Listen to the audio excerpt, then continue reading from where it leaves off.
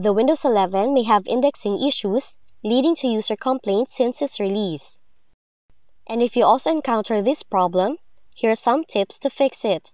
First on the list, run the Search and Indexing Troubleshooter by searching for indexing, select Indexing Options, and click on Troubleshoot and Search Indexing. Then, follow the on-screen steps to complete the troubleshooting process. Next, you can launch the command prompt with admin rights. Run the following command, press Enter, then restart your computer. Once done, search for Services, search for Windows Search, then right-click and select Stop.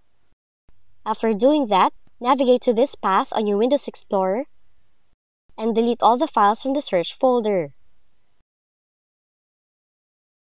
Then next to the process, relaunch the command prompt with the admin rights, run this command, press Enter, and check if Windows can now index your files properly.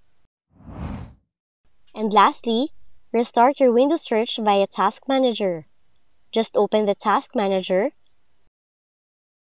go to Details tab, locate Search in the Name column, right-click on the process, and select End Task. Then also confirm it by selecting End Process. Now once you have done all of that, restart your computer and check for the results.